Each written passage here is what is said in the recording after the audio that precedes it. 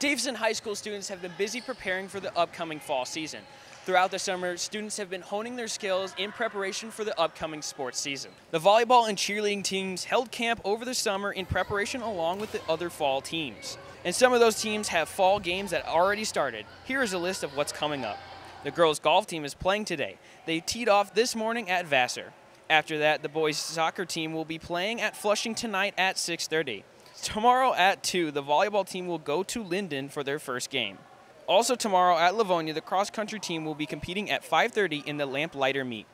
This Tuesday at 4, the boys' tennis team will play at Lake Orion.